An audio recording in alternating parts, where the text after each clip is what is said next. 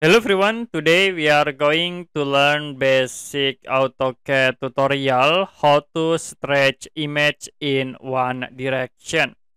For example, I will insert image. You can type image attach, press enter, and I will use this image as example. Click open, click OK, and then I will insert in a drawing area.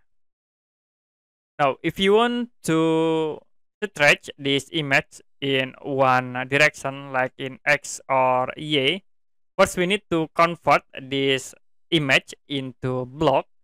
You can type block, press enter, and the name I will set into image.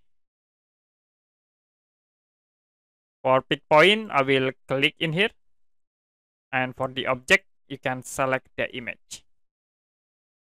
Now, don't forget to check convert to block, click OK.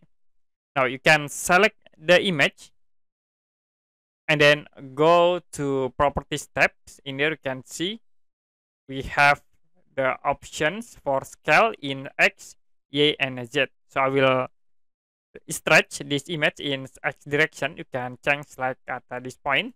We set into 2, and the image will be automatically stretched into scale X.